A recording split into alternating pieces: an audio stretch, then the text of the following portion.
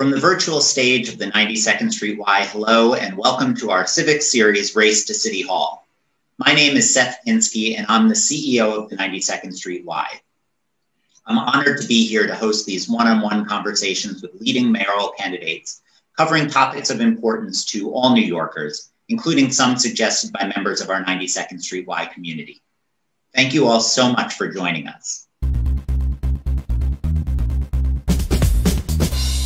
As we all know, the last year has been an incredibly difficult one for our city. To overcome our challenges, New York is going to need a decisive, collaborative, and creative chief executive. It is for this reason that we at the 92nd Street Y have launched this series. Today, I'm speaking with mayoral candidate Shaun Donovan. Mr. Donovan has had a long career working on housing and fiscal policy at both the federal and local levels of government.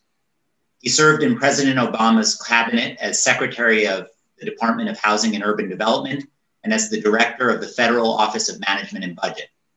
Prior to these roles, he was the Commissioner of New York City's Department of Housing Preservation and Development under Mayor Michael Bloomberg. He also served in the Clinton administration as Deputy Assistant Secretary for Multifamily Housing at HUD and as the Federal Housing Authority Commissioner. Shaun, thank you so much for taking the time and being here with us today. Thank you, Seth, for having me, and it's great to see you again. You as well. And before we dive into questions about your positions on various policies, I wanted to start, as we always do, by just asking how you and your family have been holding up during the pandemic. Well, thank you for asking, Seth. I feel deeply lucky as someone who got COVID very, very early on in the first wave to have recovered very quickly, not had bad symptoms. But to see my city suffering around me is something that is profound. And, you know, it brings me back to why I decided to run in the first place. You know, I grew up in this city in the 1970s and 80s during a different time of crisis. And this is a moment when we need everyone to step up in the city to repair, to rebuild. And it's been profound to see the pain and loss in New York, but also to see the way New Yorkers are stepping up and helping each other, neighbors helping neighbors to build back during this difficult time. So it's both deeply sad and inspiring at the same time for so many of us. Well, I want to spend most of our time talking about your plans for building back. But before we jump into those, I wanted to ask one question about your lengthy government experience. And more specifically, I wanted to ask a question about your time working under Mayor Bloomberg, which was an experience that both of us shared.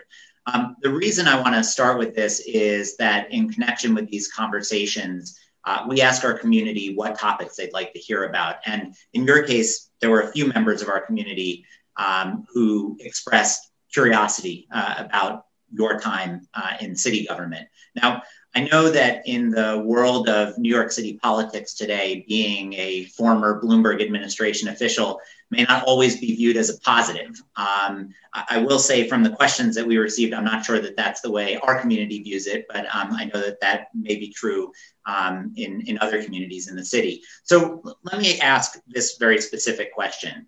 Acknowledging that any mayor who serves for 12 years is going to have lots of accomplishments and lots of missed opportunities to which to point.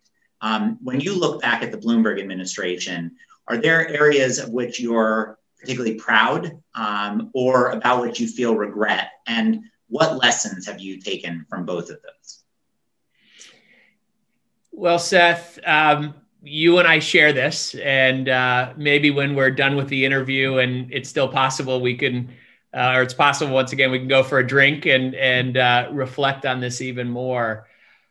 What I would say is a few things. I am deeply proud of my public service for more than 5 years in the Bloomberg administration, and having led the creation of the most ambitious affordable housing plan in the nation at the time, I think is a real legacy.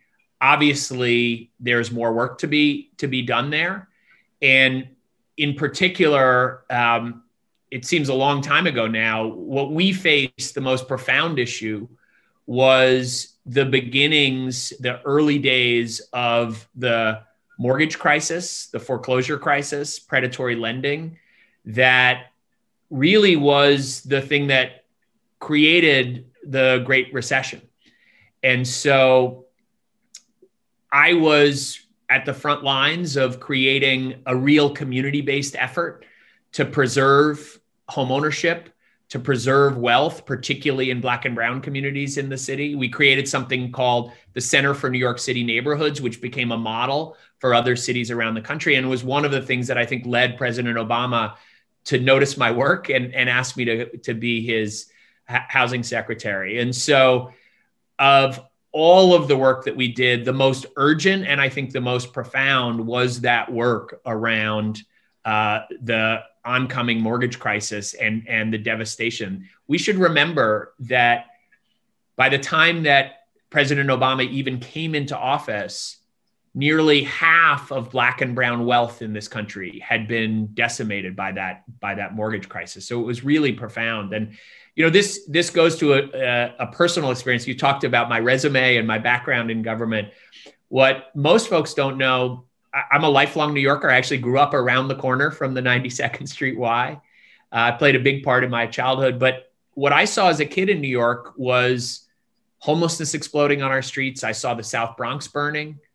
And it lit a fire in me to go to work on behalf of this city that I love. And one of the very first things I did is go to work with an amazing group of church leaders and religious leaders, congregations, not just churches, mosques, synagogues, and created something called East Brooklyn Congregations that built more than 5,000 homes in Brownsville and East New York that created real wealth and was named after Nehemiah, the biblical figure who rebuilt the walls of Jerusalem. And so for me, that experience to go back into the very same neighborhoods under Mayor Bloomberg and try to preserve the wealth that I'd helped to create in the home ownership was a profound experience. So that's a very specific example. Stepping back, I guess the last thing I would say, Seth, is while I didn't agree on everything with Mike Bloomberg, the way I see it, he was a strong leader and a great manager. And if you look at issues like public health, where the average lifespan of New Yorkers increased faster than under any mayor in our history, if you look at the work that was done on climate change and New York City being a world leader on so many issues, if you look at the physical revitalization of this city that you and so many others played such a leading role in, I think there are many, many things in addition to the work that I did very specifically in housing, but more broadly that I was a part of and that you were a part of, that New Yorkers are and should be very, very proud of. And I think we need a mayor who is really focused on how we make this a city that works again and works for everyone, and how we make it a city that leads the world again in many different areas. So let's pick up on that theme and talk about the mayor that we need. One of the areas clearly that the next mayor is going to have to address is our economy. I think the statistics at this point are well known. Even after we've clawed our way back from the lows of last year, we're still down 500,000 jobs from our pre-COVID levels. Unemployment today is at 12%, which is twice the national level. And in response to this, on your campaign website, you talk about creating 500,000 jobs for New Yorkers over your first 4 years in office, which essentially would undo the employment damage that COVID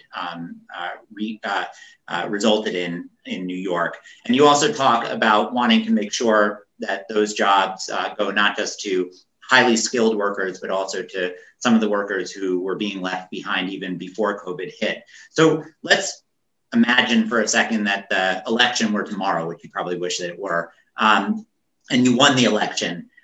When you took your seat on City Hall, in City Hall on your first day, what would be the three initiatives that you would focus on first that you think would have the greatest impact on your ability to achieve these very ambitious goals? Well, Seth, let's be clear. There is no recovery for our economy without ending COVID-19, ending this pandemic in our city. And so hopefully by the time I win this race and take office, we have that pandemic under control. But you asked the question, if I were going to be in tomorrow, we have to end the pandemic. And unfortunately, we've seen a response to the pandemic that has actually made the damage worse, that has put more New Yorkers at risk. And I think for me, the moment that crystallized it was the moment when Mayor de Blasio decided, because his health commissioner, Auxiris Barbeau, had pushed him to ensure that we were moving more aggressively. In reaction, Mayor de Blasio took away contact tracing and testing from our health department, arguably the best health department in the world, and gave it to our Health and Hospitals Corporation. And I think, you asked earlier about Mayor Bloomberg. I would say both from Mayor Bloomberg and from President Obama, I learned that in a moment of crisis like this, the single most important thing for any leader is to surround yourself with people who will tell you the truth, not to send a signal that you want to hear the opposite. You just want to hear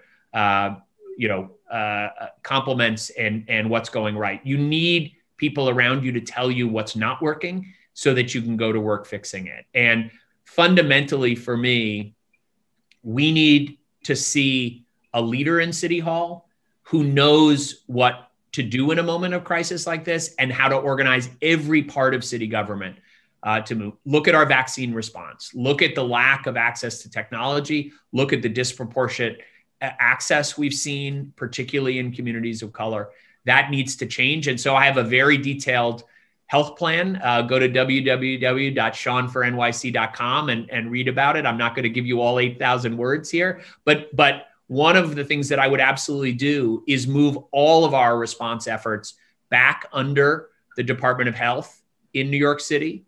I would ensure that we're shifting resources right now from the contact and trace testing and tracing directly to vaccines. I would be creating mobile units to go out and partnering with local community organizations that have the trust of people who aren't getting vaccines, who can literally go knock on the door of a senior who doesn't have an iPad to be able to sign up for an appointment, and make sure that we're getting vaccines to those who need them as quickly as possible. I would also make sure at the same time that as we are making New York safe again, for our workers to go back to work, for our tourists to come back from across the country and across the world, that the world knows that we're safe again. And so I would partner with NYC and Company to get the word out about everything that we're doing and to ensure that everybody feels safe, whether they're a New Yorker. We should be able to land at Kennedy or LaGuardia Airport and get an app that is developed by the leading technologists in the world that are here in New York to make sure that every time you walk into a restaurant, every time you walk into a Broadway theater, you feel safe. And that is going to be incredibly important, not just in terms of getting the pandemic itself under control, but to make sure that we are broadcasting to the world and bringing New Yorkers back to New York, and also bringing others back, because tourism, all of our restaurants, arts and culture, so many things are so critical to the future economic success of New York as well. So those are a few of the things that I would make sure that we're doing. And let me just ask a follow-up question. So, we would broadcast to the world that New York is safe again and open for business, but there are some things that have fundamentally changed about New York and about society over the course of the last year.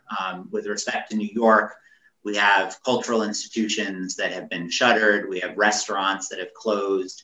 A lot of the things that make New York an attractive place, not just for New Yorkers, but for people from all over the world, have certainly been negatively impacted and maybe worse.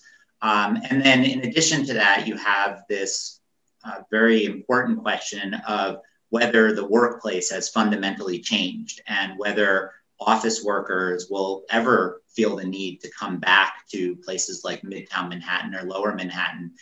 which generate an enormous portion of our tax revenue. I think commercial real estate accounts for something like 10% of the city's total tax revenue, which is billions and billions of dollars. So I guess the question for you is, beyond just letting people know that New York is safe, do you think that, I guess 3 questions. One is, how fundamental do you think these changes are? 2 is, do you think that there's anything that the city can do to mitigate these impacts? And 3, if we assume that the changes just are what they are, how should the city adapt to this new world that we're living in? Yeah. So Seth, I want to be very clear. Before we're broadcasting to the world that we're the safest city in the world, we have to make us the safest city in the world. And again, I want to say I'm the only candidate in this race who's actually sat side by side with Dr. Fauci, all of our military leaders, all of our health professionals to get a pandemic under control. When I was budget director, Ebola, Zika, again and again, we took on health threats. And so I think I understand in a way that nobody else does in this race how to make sure we're the safest. But let me get to your question about has the world changed in a fundamental way? And I would say, in my view, as somebody who started off studying architecture and planning and cities, as somebody who has worked not just with Mayor Bloomberg, but as HUD secretary with leading mayors across the country and across the world, I believe we're living in an urban century for a reason. And in our modern economy, which is driven by data and information, by innovation and technology, what we've learned over and over again is that innovation happens when talented, creative people get together and invent things that nobody else has seen before. And that only happens when people are able to connect in ways that aren't just over Zoom, but the random collisions. I always remember Eric Lander, one of the great biotech and science leaders in the world, telling me most of the inventions in biotech happen at the water cooler and at the coffee shop because people who are inventing things start talking and realize the different connections. Those are the kinds of interactions that make cities the places of innovation and creativity. And it's a reason why the world's population is urbanizing, right? So I fundamentally believe that while the nature of our workplaces, how much time we spend at home and at the office may change, that is not going to stop people from moving to cities. So I'm with Seinfeld on this. I believe cities will recover. We need to make sure that this city recovers. And one of the things that, you and I both learned working with Mayor Bloomberg, but I also saw with other great mayors around this country, is that in this modern economy, talent decides where it wants to live and companies and capital follow. And if you believe that, then quality of life is actually the single most important economic development tool that any mayor has. And that means we need to have safe and clean streets. It means our schools need to be good. But it also means that our streets have to be alive, that our restaurants have to come back, that arts and culture have to come back. Because the thing that makes this a place people want to live is it being the most interesting, alive, surprising, amazing city in the world. And we have to be able to walk down the street again and find that pleasure of being in New York in a way that we've all been missing this past year. And so part of what I would do as mayor, I often say there's nothing wrong with New York that can't be solved by what's right with New York. Let's get our artists and our poets and our performers, not just back at the 92nd Street Y. Let's get them into vacant storefronts and in our public plazas. Let's use what is so powerful about arts and culture in New York as a way to get folks excited about being back in this city again, because it is the thing that makes us unique. And it is the thing that can make sure not just cities come back, but that this city comes back. And let me stick with the art and culture theme for a second, and then I want to come to some other questions. But as we talked about, New York has been devastated by the pandemic. And that's true in so many different ways, including for our arts and culture sector. And the subsector of the economy that accounts for arts and culture has lost something like 70% of the jobs versus 30% for the economy as a whole, or 20%, I should say, for the economy as a whole. And whereas the economy as a whole has recovered 30% of what was lost, only 5% in this sector has been recovered. So the problems are deep, but we have fundamental problems that we're facing as a city. We're facing enormous budget gaps, we're facing rising crime, we're facing increasing inequality, racial injustice. And I guess you started to tease this answer out, but I'm wondering if you can explain to people who might agree with you that arts and culture are important, why at a moment like this, we should be focusing on arts and culture instead of focusing on all these other bigger problems that we have. Well, Seth, this isn't an either or to me. President Obama used to say, you got to walk and chew gum at the same time. That's particularly true in a crisis like this. But I think, unfortunately, we have had a mayor who has thought of arts and culture as elite, as not a necessary part of the fabric of this city. And my answer to that is my neighbor in Brooklyn, Jorge Castro. He's one of 6 kids who grew up in a tiny town in Puerto Rico. He came to New York as a deeply talented musician because this was the place to play, the place to be.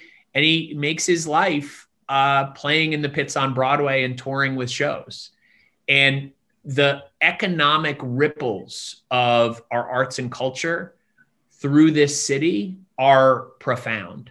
Just Times Square and theaters produce an enormous outsized share of the revenues. And that is revenues for average New Yorkers, restaurant workers, service workers, lots and lots of folks that are aspiring to be middle class who have been disproportionately devastated, as you said, by this. So we don't have a choice. We have to bring those jobs back.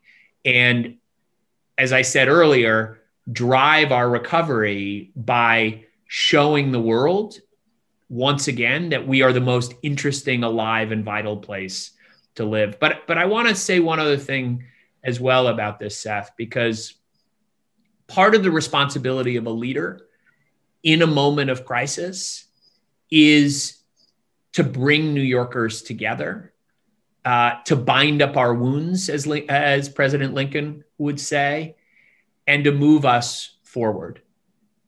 And there is no better way to repair the civic fabric of this city, which is such an important part of what our next mayor needs to do, not to demonize and divide us, but to bring us together as one city, than to bring us together through arts and culture. And let me be very specific about this. As someone who was just a few blocks from the World Trade Center when 9/11 happened, I watched the second plane hit the South Tower just 5 blocks away, my wife and I. That as a New Yorker feeling that profound loss, I will never forget looking up in the sky at the Towers of Light.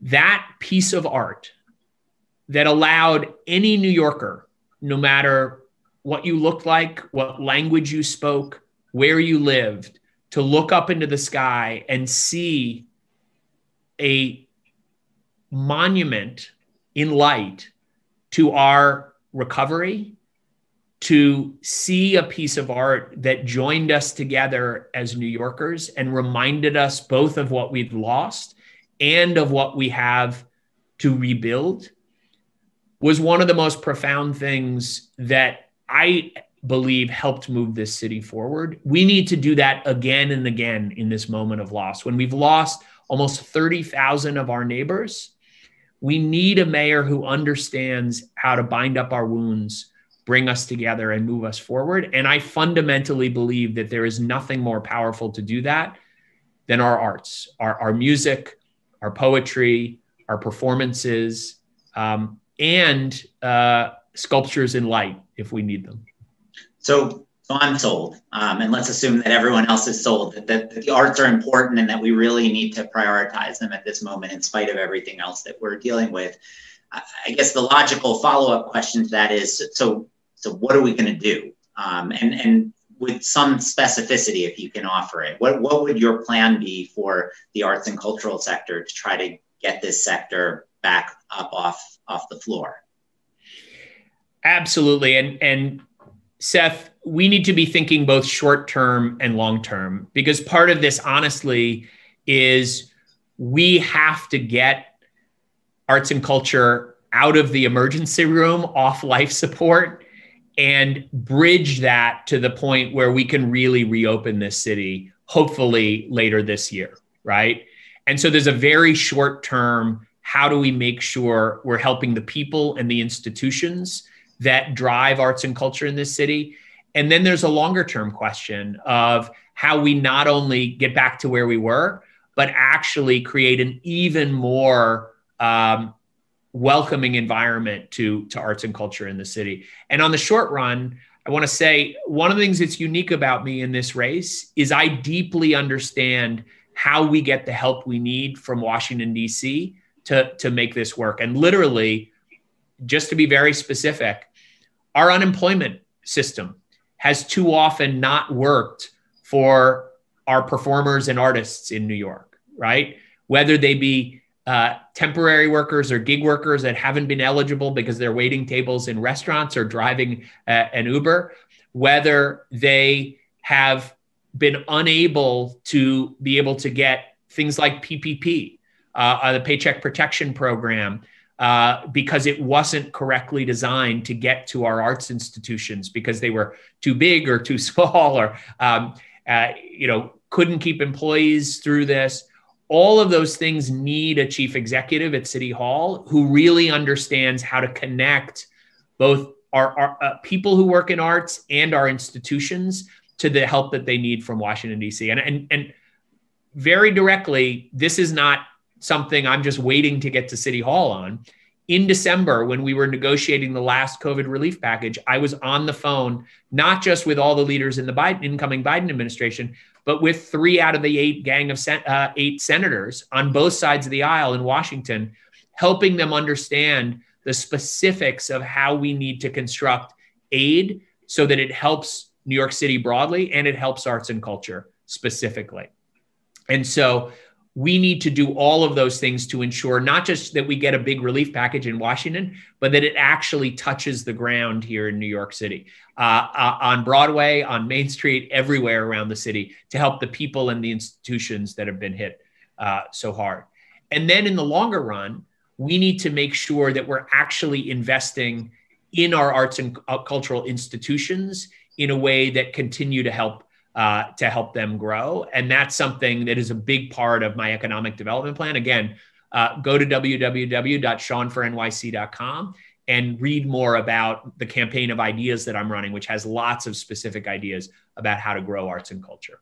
And maybe if you can just take a minute or two to talk about, let's start just with the arts and culture piece of this. What are some of those investments that you envision making, and talk about how you think that they would address some of the problems that the industry is facing at the moment?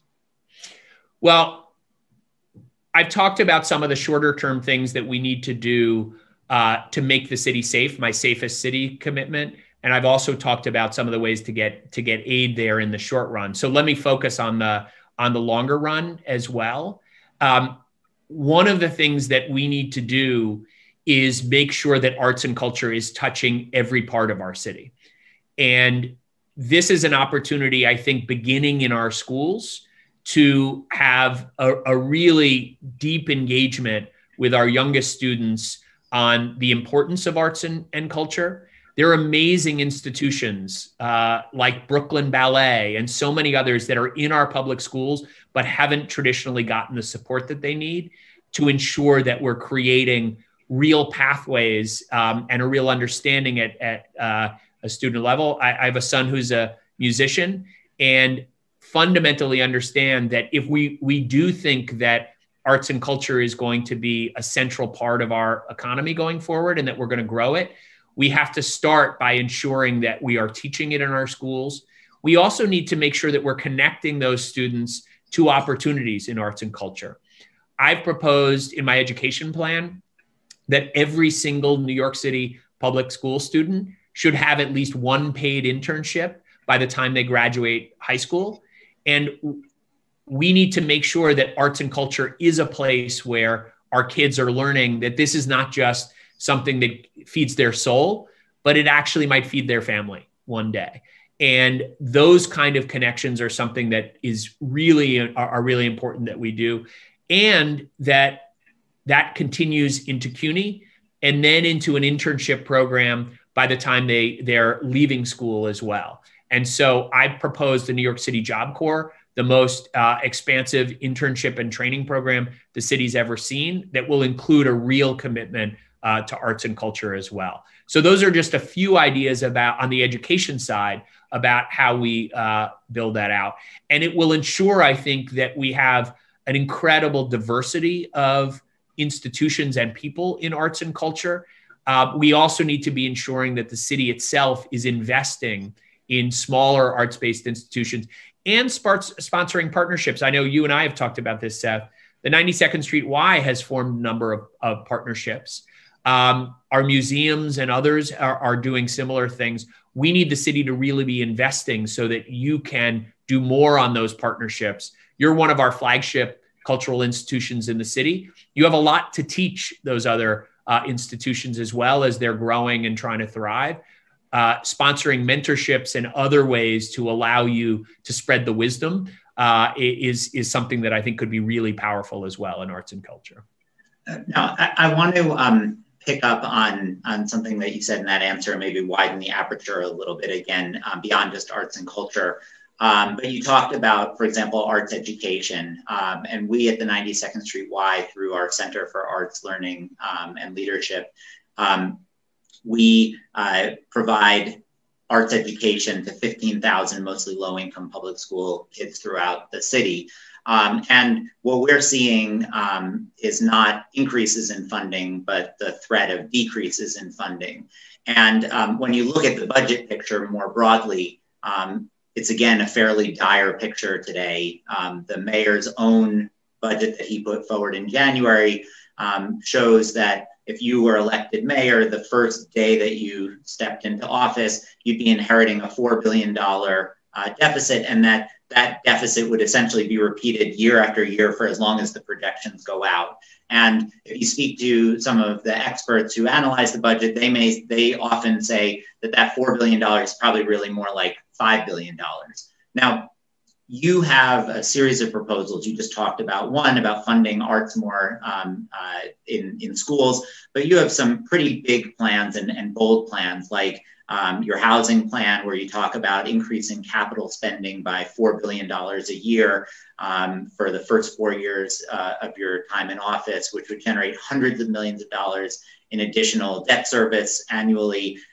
You talk about your equity bond proposal, which I thought was a very interesting one, but you talk about how it would cost $3 billion in the first year and then annually cost us $2 billion a year thereafter. Now, probably more than anyone else in the race, you understand how government budgets work. You ran the federal budget, which is the largest budget in the world.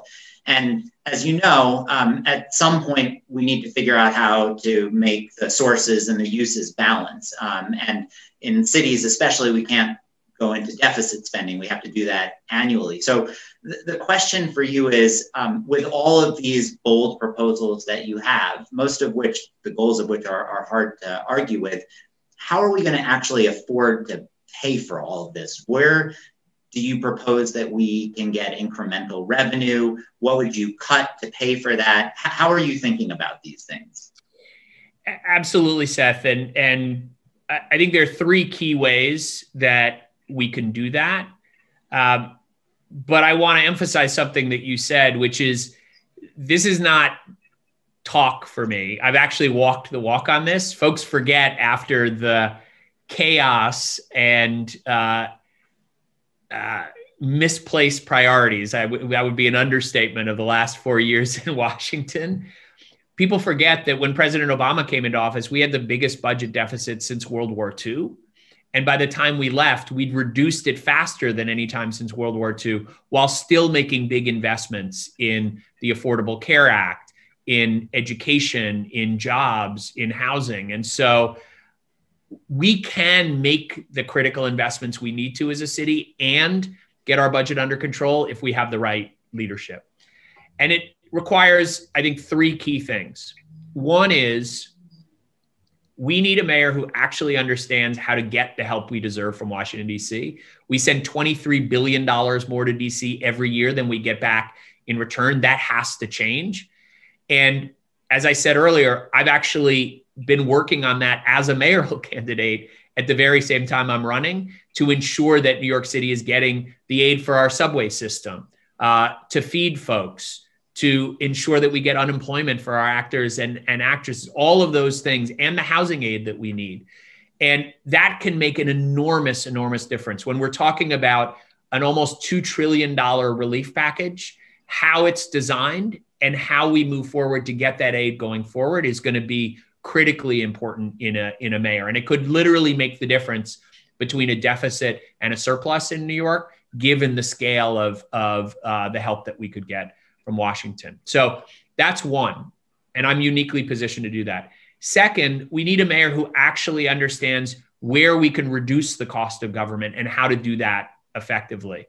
As you remember, every year in the Bloomberg administration, we were asked as agency heads to propose specific ways we could reduce the cost of government. That stopped happening over the last 8 years. We've grown our city workforce by 30,000 people at the same time the city was already starting to shrink before COVID hit. Where can we look for savings? Well, as you know, the two biggest costs in city government are our people and our healthcare. And while I don't think if we get the help that we should be getting from Washington, we need to lay off folks, what we do need to do is aggressively manage attrition, have a real hiring freeze in the city, and we can look much more effectively at controlling healthcare costs. The mayor actually has the power to lower the cost of prescription drugs. In our health and hospital system, there are many techniques that we pioneered, we call delivery system reform, that lower the cost of healthcare and improve quality that we should be implementing at the Health and Hospitals Corporation and in our city health programs as well. So those are two big areas. The other thing I would say, though, Seth, is there are plenty of places where we are spending more than we should and getting bad results. Homelessness is a perfect example. We're spending $3 billion a year right now on shelters and to hotels for temporary housing, when we know that actually housing people saves lives and it saves money. How can that be? Well, if someone is sleeping on our streets, where do they get their health care? In the emergency room. They end up cycling in and out of Rikers, in and out of the mental health wings of our hospitals. We spend, think about this, Seth, we spend over $400,000 per prisoner per year in our criminal justice system in New York. Over $400,000 per prisoner per year. If we could actually divert folks into housing, stop them from being incarcerated in the first place, as so often happens with our homeless in New York, we could save their lives and improve their lives. And save money at the same time. There are many, many places in our criminal justice system and homelessness where we're actually paying more and getting worse results. And that needs to change as well. The last thing I would just say is we also need to make sure that we're growing our way out of this challenge as well. I talked about investing in quality of life earlier.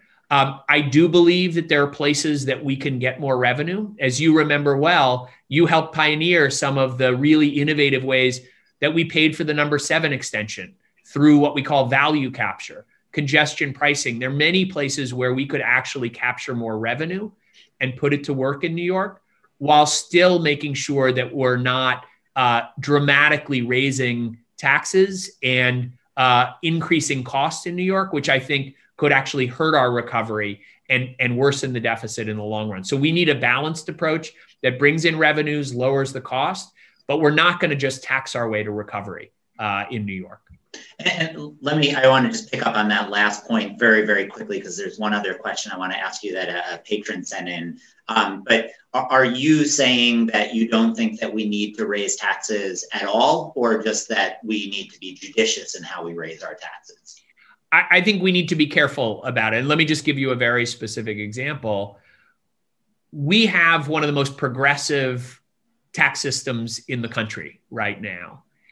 I think a much better way to do this would be to roll back many of the Trump tax cuts and make sure that New York is getting a larger share of that revenue. I think that's a better way that doesn't disadvantage New York. I also think our property tax system is actually the one place where we have a highly regressive system, a highly unfair system.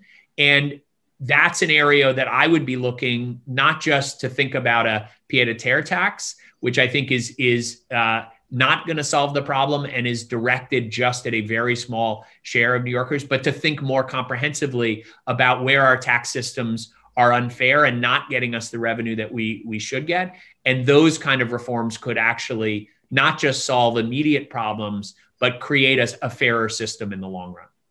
So let me pick up for the last question on your discussion of the concept of fairness. And I think one thing that all of us in New York can agree has been unfair is the fact that we have 400,000 people who are living in highly substandard housing that's run by NYCHA, by our Public Housing Authority.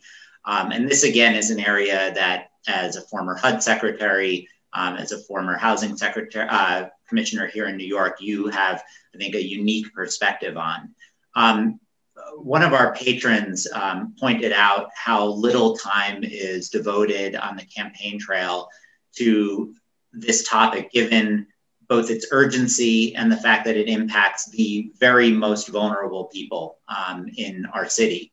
And so I wanted just to ask you, as a final question, how you would tackle this seemingly intractable problem that, as you point out on your website, requires at least an investment of $40 billion to try to address.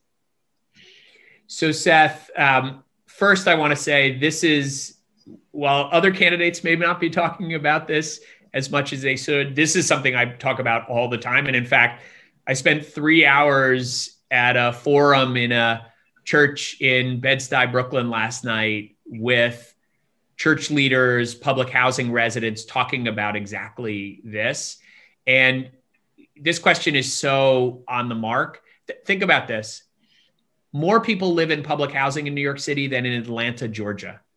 It is the single most important source of permanently affordable housing in this city. And we finally need a mayor who treats it like that. And unfortunately, too often, public housing has not been at the center of plans. So what I've said is that for the first time, I would actually bring public housing squarely into the center of the city's housing plan. I would have a single deputy mayor that oversees everything that touches housing, including NYCHA and homelessness in this city, and ensure that we are actually making the progress that we need to. And here's the thing. This is also, you said, it seems like an intractable problem. I know it's not an intractable problem. I actually worked with mayors and housing authorities around the country to fix public housing that was in worse shape than New York. San Francisco was actually, believe it or not, in worse shape than New York. When I started as HUD secretary, we had a mayor, Ed Lee, who was committed to making change. And I was able to give him the tools that he needed. What are those tools? Well, for the first time ever, I created an effort as housing secretary that allowed public housing to bring public-private partnerships to the table, to raise capital the way any other affordable housing developer, nonprofit or for-profit could. And that effort has already helped to start renovating 1 million units of public housing around the country. But we have a mayor who was slow to take that up, and that needs to change. There are the tools available, particularly from the federal side, to be able to bring billions, tens of billions of dollars into public housing. We need a mayor who understands that and is actually going to take advantage of them. We also need a mayor who understands how to roll up their sleeves and actually fix broken systems. And let me just be very direct on this. Right now, if you're a public housing resident who's got a leak in your shower, by the time that the 15 different people who sign off on getting that repair fixed do that all the way up to 250 Broadway, where NYCHA is just across from City Hall, that leaky faucet has turned into mold that's causing your child asthma. That's unacceptable. So we actually need to fundamentally bring the resources, but also bring the tools that ensure that any public housing resident can walk downstairs, go to the office, look the person in the eye who actually has the power, the tools, and the resources to fix that problem before it becomes much worse. And that doesn't exist right now. That is just as important as bringing the resources, is a mayor who actually knows how to roll up their sleeves and get it done. Mayor LaGuardia used to say there's no Republican or Democratic way to take out the trash. I fundamentally believe we need to put fixing things ahead of ideology in this city. That's who I've been in my whole public service career. That's who I would be as mayor. And what about the financial piece of that? How do you get the money to do all of this? You talked about the federal government, but are there and the city capital? Are there other tools? Because even at $4 billion a year, you're not filling a $40 billion hole. Well, just on the federal side, Seth, to be clear, you could raise the vast majority of that $40 billion. If you could unlock Section 8 resources through a number of different ways, and you could get the approval at HUD, which I think I'm uniquely positioned to do in a Biden-Harris administration. Many of my former team is coming back into HUD and will be there to help get this done. You could do the vast majority of it. But then what you also need is some city capital. We should remember that capital is actually at record low interest rates right now. So historically, even though it's hard to free up that money, this is actually a very good time to be investing capital and raising at these record low interest rates. But the other thing is innovative partnerships. Think about this.